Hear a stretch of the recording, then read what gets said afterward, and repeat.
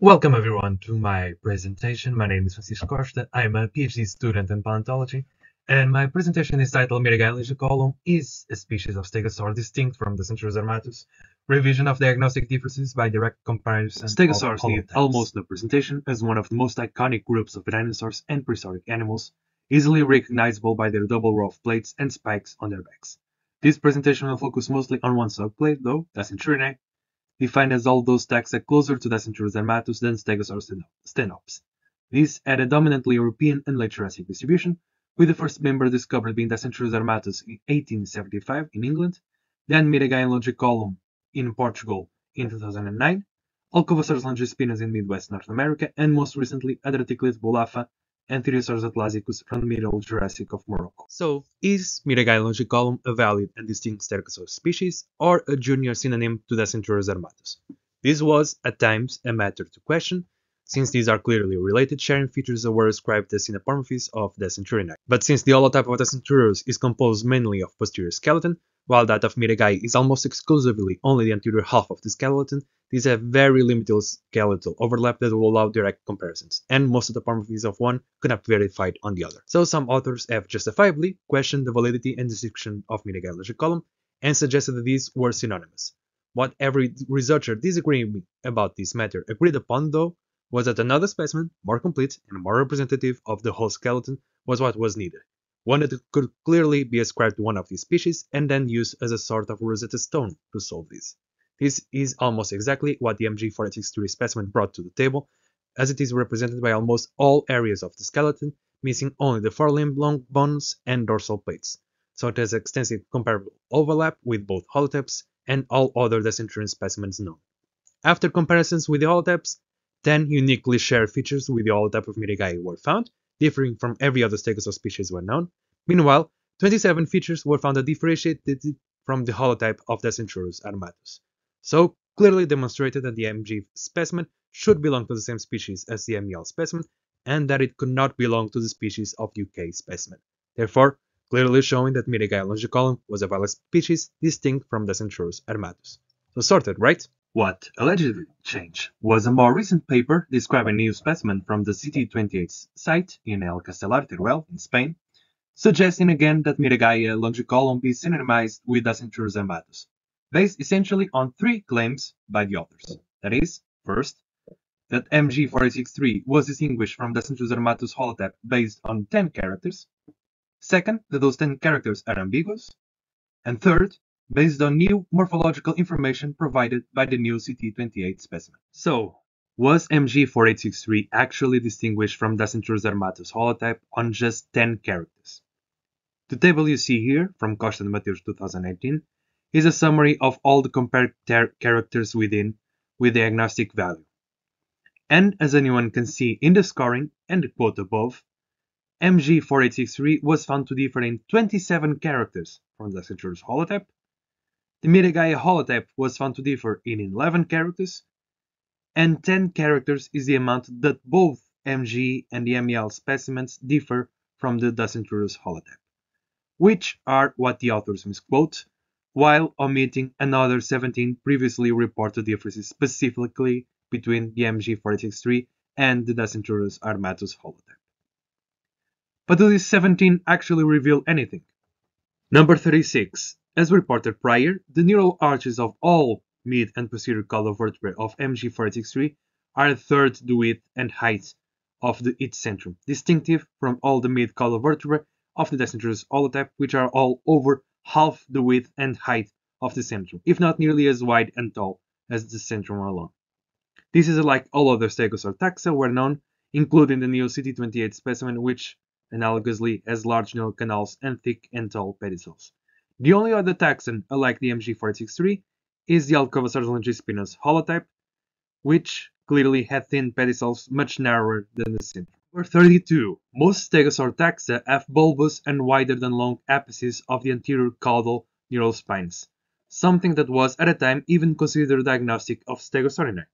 This is the case of Dacentrurus holotype, as clearly visible both in publications since 1875 and in person, where these apices are much wider than long. Opposite to this, MG4863 has apices expanded antero-posteriorly with almost no lateral expansion, so much longer than wide, as also are their shafts. Number 33. Anterior caudal ribs were reported in MG4863 to be straight and mainly laterally oriented, while in the Dacentrurus holotype these are gently curved ventrally.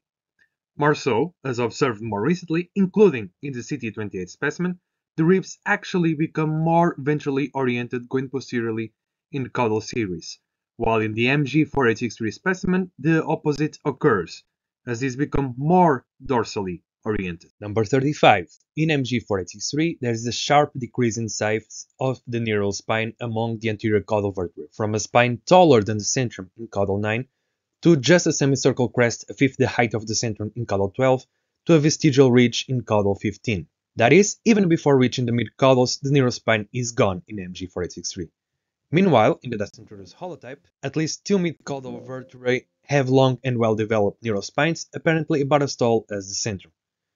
This is also unlike most other stegosaurs, where the decrease in size of neural spine is gradual along the tail, as also is their inclination, mostly constant or slightly increasingly posterior. So those were some of the differences that the authors did not discuss. What about those other 10 that the authors claim are ambiguous?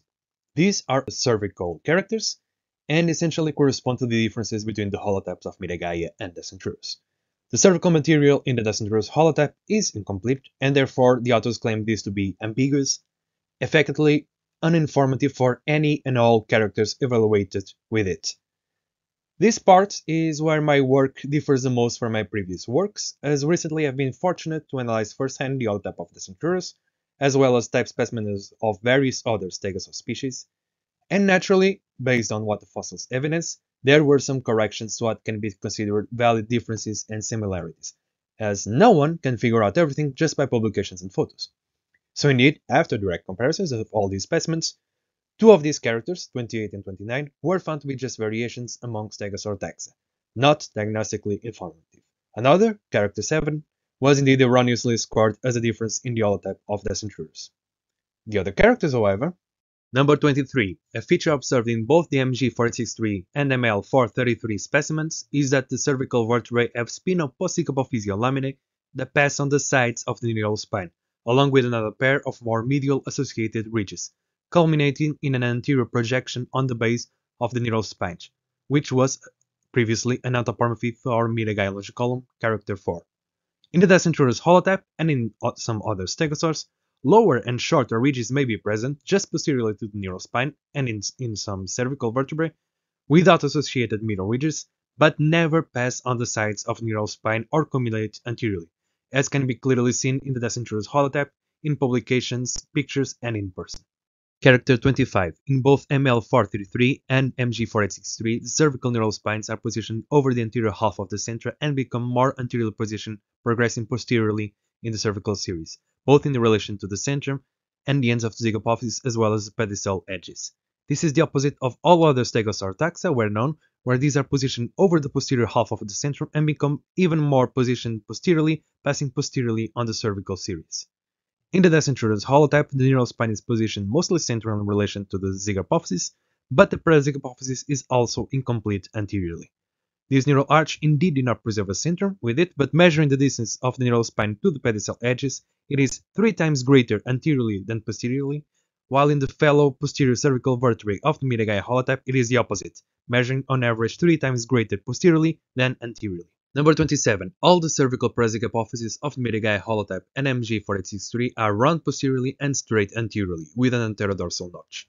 The posterior edge is actually so elevated that, as can be clearly seen in these pictures, in lateral view all overlap the neural spine. In contrast to this, in the Dacentrurus holotype, the posterior edge is very flat with the top of the neural arch, so that even if the neural spine was complete, it could never overlap it in the lateral view. Also, the neural spine of the Dacentrurus holotype is clearly expanded posteriorly, but not transversally, which is unique to it and therefore autapomorphic, while in the Miragaia holotype it is clearly instead expanded transversely in the top half of the spine. So, what about the CT28 specimen, which I had the pleasure of seeing myself in person? Unfortunately, this specimen consists of dorsal vertebrae and ribs, pelvic bones, anterior mid-caudal vertebrae, a femur, and a tibia. So, in fact, it is much less complete than Dacentrurus armatus holotype, has no novel material not already included in the Dacentrurus armatus holotype, nor any novel region representation, as the holotype includes all that material, plus cervical vertebrae, dorsal plates, caudal spines, posterior caudal vertebrae, forelimbs, and autopodia. Also, the CT28 specimen has no overlap with Miragaia and LONGICOLLUM holotype, except for one anterior dorsal vertebrae. So all comparisons made by the authors with Miragaia and LONGICOLLUM were made in proxy with MG4863. Nonetheless, the authors note that the CT28 specimen, while demonstrating autapomorphies of Dacentrurus armatus, also demonstrates one autapomorphy of Miragaia longicolum and two synapomorphies of Miragaia genus, which should question the distinction of these taxa and validity of diagnosis, these being respectively characters 31, 16, and 17 in Costa Mateus 2019.